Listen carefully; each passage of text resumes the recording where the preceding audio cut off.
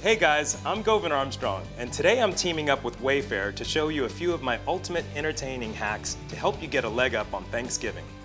First, prep everything you can the day before. It's gonna save you so much time.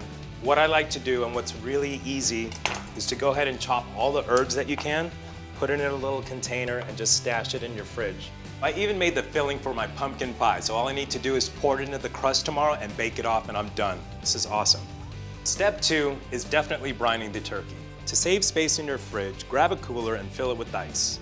Place the turkey in a large plastic bag and add your brine to that. The cooler is going to keep it nice and cold throughout the night. This is one of my favorite Thanksgiving Day hacks. We're basically taking and removing the legs and the thigh. We're going to braise those overnight in a slow cooker until they're practically falling off the bone. And then we put a little slit right in the breastplate. You apply a lot of pressure and you want to flatten that breast out a little bit and season the surface. And then we'll pop that in the oven. Cook it at 375 and we're going to check it right after 45 minutes to see how it's looking.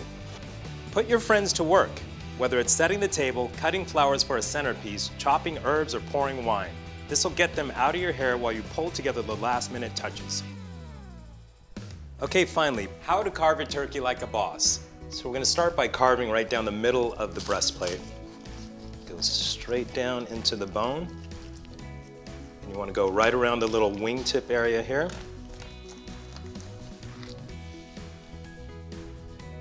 So what I've done now is I've cut the breast horizontally to be sure that everybody gets a piece of that delicious skin and some of the nice, juicy, flavorful meat.